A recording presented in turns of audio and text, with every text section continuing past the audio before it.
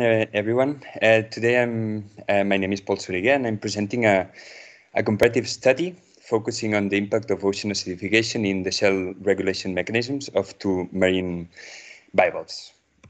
First of all, to take a quick look into bivalves, they are one of the 7 classes of the phylum Mollusca. They are invertebrates and mostly marine. They are economically important because they account for 14% of the global aquaculture production in 2018, and they provide ecosystem services such as habitat structure, water purification, and food source for predators. However, climate change is believed to have a negative impact on their survival because a decrease in seawater pH can impact their shell building, shell structure, and composition. Therefore, the shell formation can become a more costly process. However, it's not known yet if this will impact the same way in all bivalves, because this depends on the shell structure. Here I present 2 different bivalve species. One of them is the Mediterranean mussel, which is Mytilus galloprovincialis, and the other one is Casostrea gigas, the Pacific oyster. These bivalve species have a different shell composition. Mytilus has a hard shell, whereas the oyster has a soft shell. And the hardness of this shell depends especially on the arrangement of these crystals, of the mineral crystals that we can see in the image, in the shell matrix. Mytilus, we can see that the crystals are more compacted, whereas in the oyster they are more dispersed. The overall arrangement of these crystals determine the structure of the shell. As we can see in the mussel, we have a prismatic structure, whereas in the oyster we see a foliated and layered structure. These 2 species are phylogenetically distant. Then they diverged more or less at the same time as humans from teleost. Because this shell building process has been thoroughly studied, there's available genomes and transcriptomes of these 2 species, and the number of protein coding genes differs for the mussel almost as double as the oyster. So now let's take a quick look in the shell production, because this shell production it shares some bases among all the bivalves. The shell is mainly composed by carbonate calcium and a small proportion of a matrix, a protein matrix. The shell is covered by an organic layer called periostracum, and in the inside is covered by the mantle, which is the tissue in charge of shell building. Between the mantle and the shell, we can see the extrapallial space, which is important for the biomineralization process. The mantle secretes the shell, and this secretion, process depends especially on secreted matrix proteins, which are the ones that integrate the shell and provides the structure, ion pumps and channels, which are in charge of moving the ions such as calcium and bicarbonate, and enzymes, which are in charge of the building process. One particular important enzyme, is the carbonic anhydrase, which is in charge of hydrating the CO2 to convert it in bicarbonate. These proteins are believed to be part of a bigger set of genes that is shared among many bivalves, which is called the biomineralization toolbox. In addition, inside the shell, proteomic data showed that there's some immune-related proteins which are believed to have a cross-building process. So the objective of my project is to characterize and compare the impact of a decrease in seawater pH in the mantle of these 2 species. First of all, the experiment had been carried out before the start of my thesis, but it's important to know. The 2 species were separated in 2 groups each, having a low seawater pH, which is 7.8, which is the expected pH for the year 2100, and the normal seawater pH. In addition, as shell damage was inflicted. So in the end, we had 4 different conditions: control, C, ocean acidification, OA, shell sanded, and shell sanded ocean acidification. Then the samples were taken 60 days after the start of the experiment, which is a very important factor to consider, because most of the studies so far, they focused on the short-term period. And in this case, we can consider 60 days is already 2 months, which is a midterm. Then mantle edge samples were taken. The mantle edge is the most active part in terms of shell building. And part of the samples were taken for functional analysis, and part were sent to Illumina RNA-seq. Then basically the main methods I used, first of all, we took a look at the shell growth, at the shell area, and we performed a visual inspection of the shell. Then we studied the activity of carbonic anhydrase, which is involved in biomineralization, and we observed 2 activities of this same enzyme. Then we took a look on the gene expression of this mantle, of the mantle. And for this, we performed quality control. We observed the differentially expressed genes between the 4 conditions. So in the end, we obtained 6 libraries of differentially expressed genes. However, I will focus mainly on the control and ocean acidification, but I will use the rest of comparisons as a support. Then we identified the protein coding genes based on NCBI and PFAM databases.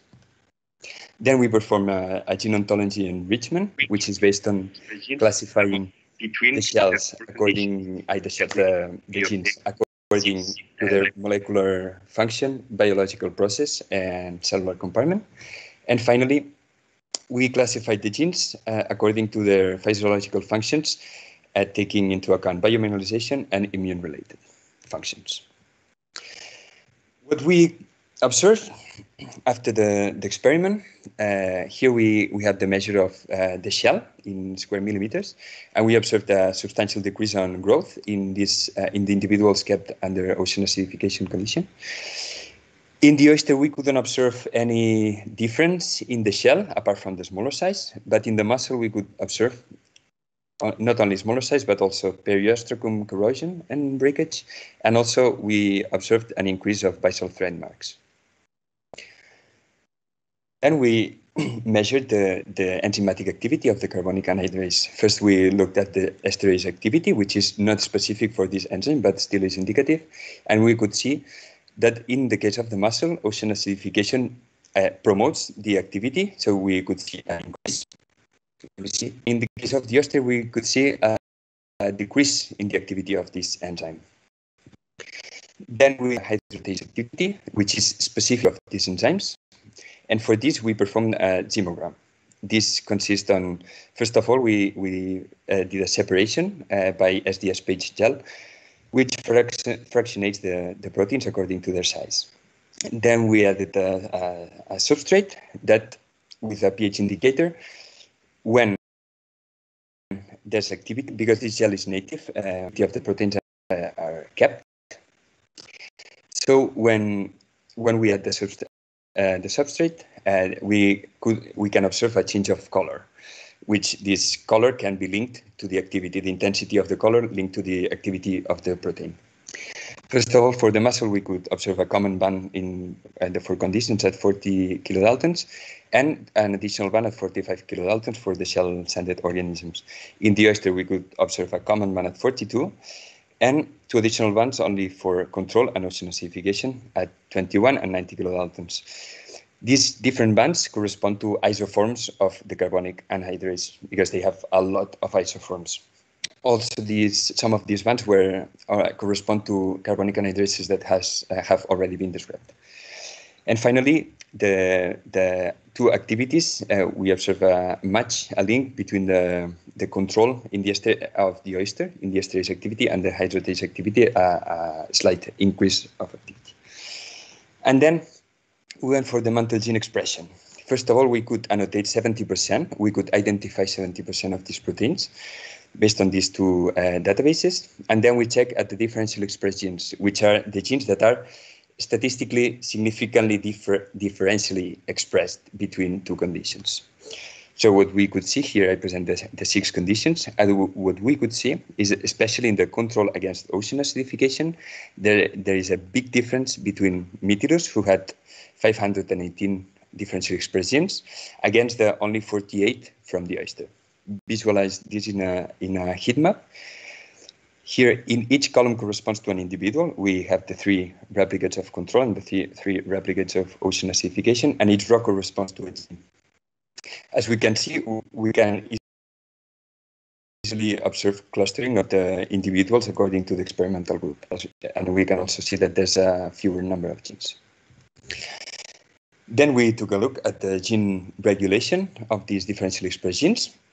And always relative to the control, we could see that ocean acidification had an upregulation of more genes than downregulation in the Mytilus. But in the oyster, we could observe exactly the opposite. So OA had a suppressing effect, let's say. And then what we could also see, comparing with the stressors, not only but also shell sanding, we could see that the muscle response is based in changing the regulation of the already expressed genes, always proportionally because the muscle has a bigger number of genes.